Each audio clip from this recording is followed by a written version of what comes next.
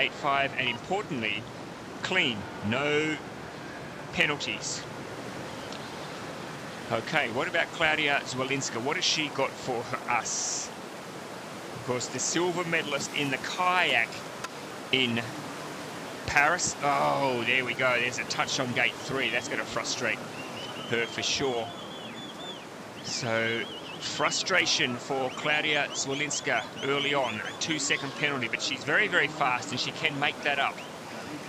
But she really doesn't need to make any more mistakes if she wants to give herself a chance for some action this afternoon, some finals action.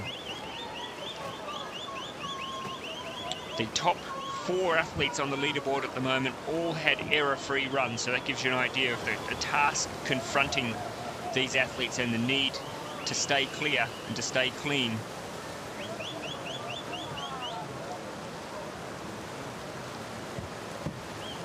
Klaudia Zwolinska representing Poland.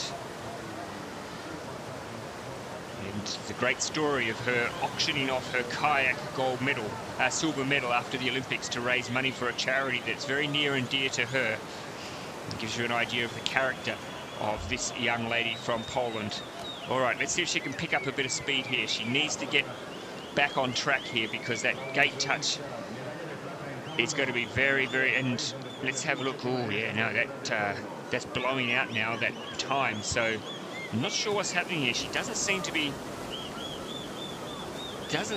going in her very, very fastest here. This for Klaudia Zwolinska, very cautious in her approach for Zwolinska, and the time is now getting away from her, unfortunately, down the bottom of the course. One more gate to go. I don't think that's going to be good enough for Klaudia Zwolinska. She will not see finals this afternoon. She crosses